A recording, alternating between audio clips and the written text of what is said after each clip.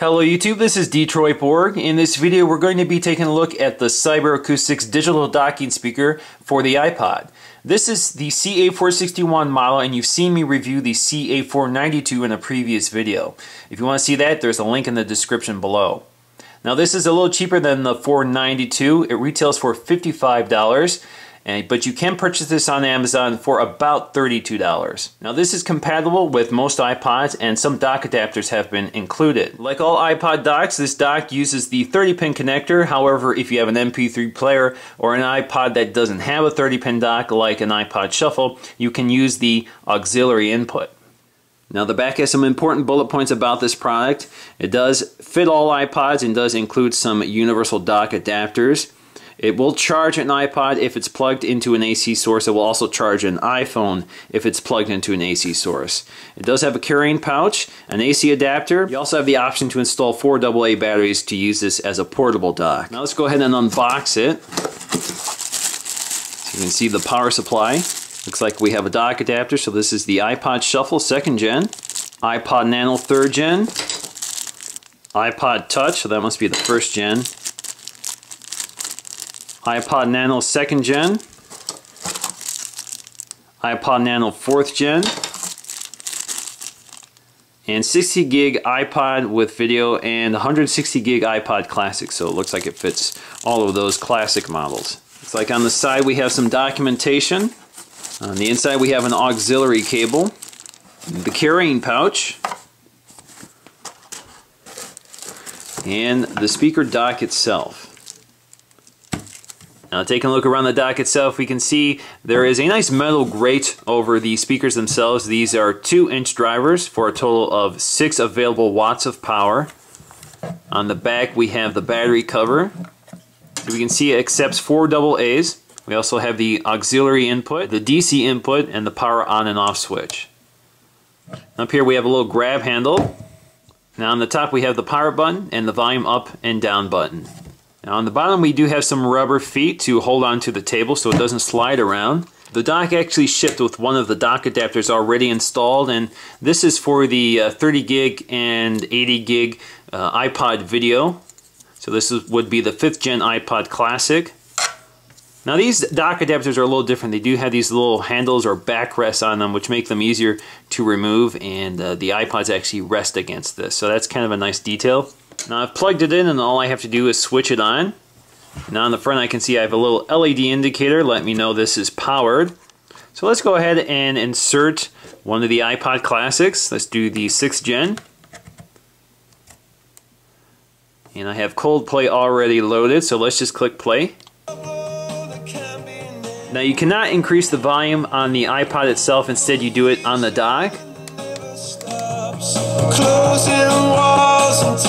Overall the sound isn't great. It's pretty loud. It will definitely fill a large room, but the quality is probably below the 492. This is quite a bit more muffled, and it's not as clear, and when you increase the volume up pretty loudly it does sort of crack and pop. So let's go ahead and listen to that. So if I go all the way up,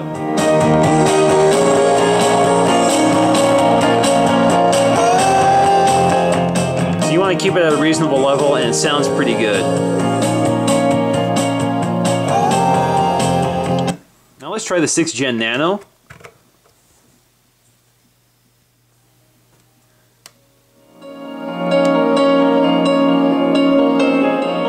So again, you control the volume on the dock itself and control the music on the iPod.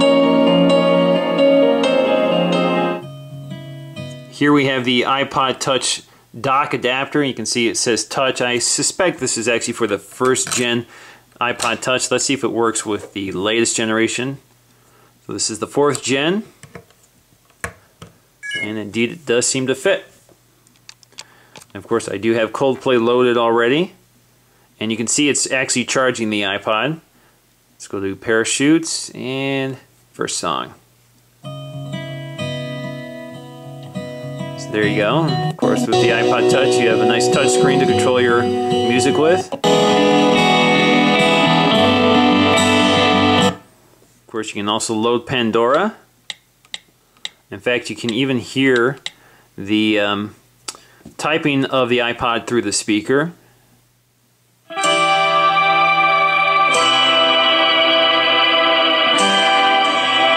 So there we go, and it does say no volume available. That's because the speaker dock is taking over that function. Now this model isn't designed to work with the iPhone, but some aspects should work, so let's go ahead and try it out anyway. I have an iPhone 4 here.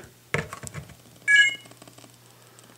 fact, I can actually hear some interference from the GSM antenna on the iPhone. It's coming through the speakers, so that may be a problem. But again, it says this accessory is not optimized for the iPhone, so some features may not work. Let's go ahead and dismiss that, and let's just try the iPod.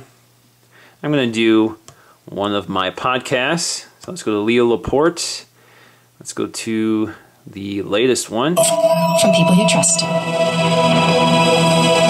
This is Twit. Bandwidth for the Tech Guy is provided by... So I'm going to try calling my iPhone 4. Some of the docks that don't support the iPhone will prevent the iPhone speaker from working. So let me try using the FaceTime app to see what happens. So you can actually hear the ring on the speaker itself. Now if you turn the speaker dock off, the speakers turn off and the light goes to standby. And so if you call the iPhone when it's docked, it's still charging, and the call comes through the iPhone's internal speakers. So let's go ahead and do that. So there we go. Now I'm going to go ahead and connect the auxiliary cable so we can connect an iPod Shuffle. So we're going to press the power button. So again, you control the playback on the iPod Shuffle, but the difference with using an auxiliary cable, you can actually control the volume directly from the Shuffle itself. Click play.